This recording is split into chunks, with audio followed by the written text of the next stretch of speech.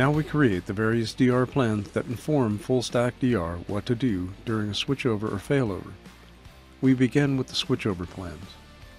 Create a switchover plan to transition everything from Region 1 to Region 2. Although this video doesn't show it, create another switchover plan to transition everything from Region 2 back to Region 1.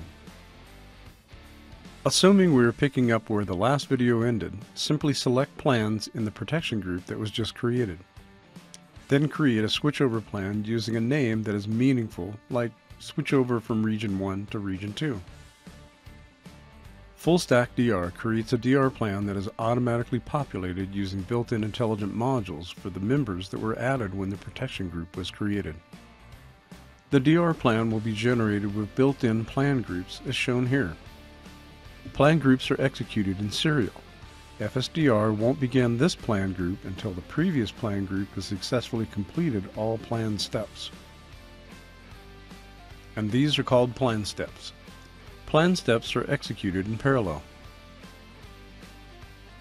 User-defined plan groups can be added to include custom automation to handle unique instructions for Oracle and non-Oracle applications, DNS, load balancers, and anything else. Custom automation can be accessed as Oracle functions, object storage scripts, or scripts of any flavor on one of the VMs. Add as many new user-defined plan groups and tasks as needed to tailor the plan for anything not handled by FullStack DR out of the box. A completed DR plan to transition everything from Region 1 to Region 2 will look something like this. Now create a switchover plan to transition everything from Region 2 back to Region 1 before moving on to the next step of validating the DR plans that were just created.